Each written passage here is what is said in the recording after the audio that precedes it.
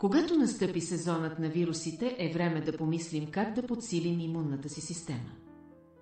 Няма магически формули, които гарантирано да предпазват организма при всяка възможна среща с вируси или бактерии. Но е факт, че можем да подпомогнем имунния отговор в случай на такива срещи. В крайна сметка те са неизбежни и можем единствено да се опитаме да минимизираме последствията от тях.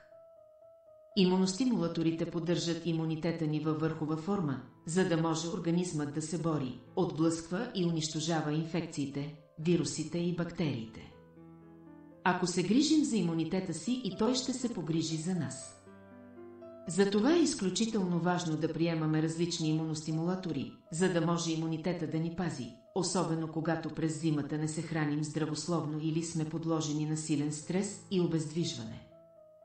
В това видео ще ви представим няколко рецепти за домашни конфитюри, които освен, че са изключително вкусни, са приготвени от натурални продукти с доказано имуностимулиращо действие.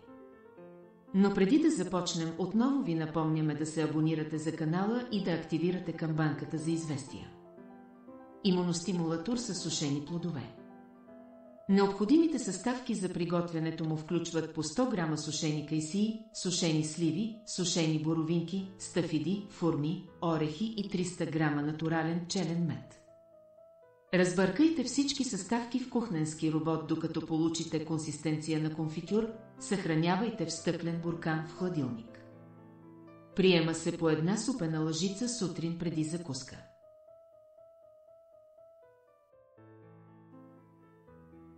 Имуностимулатор с тиква.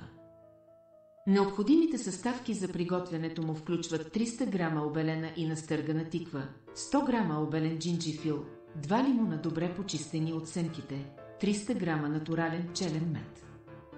Смеляте всички съставки в кухненски робот, докато получите консистенция на конфитюр, разбъркайте добре и поставете в чисти и сухи буркани. Конфитюрът трябва да се съхранява в хладилник. Приема се по една супена лъжица сутрин преди закуска. Имуностимулатор с портокали. Изстискайте сока от 1 лимон и 1 портокал. Добавете към получения сок 5 портокала, нарязани на филийки и почистени от семките.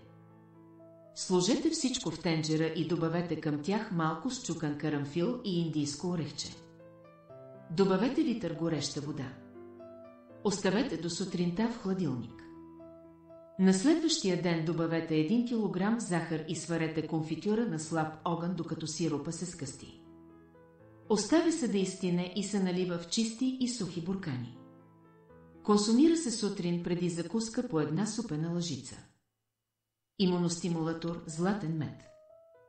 Необходимите съставки за приготвянето му включват 1 кг пчелен мед, 1 чайна лъжичка смелен черен пипер, 40 грама куркума, 120 грама настърган пресен джинджифил. Всички съставки се разбъркват добре в стъклен буркан. Съхранява се на тъмно и хладно място. Консумира се по една супена лъжица сутрин, разтворена в чаша топло мляко.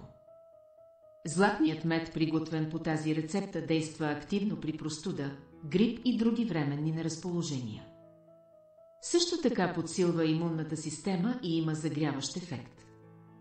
Подобрява храносмилането и метаболизма. Успокоява гърлото и спира хремата.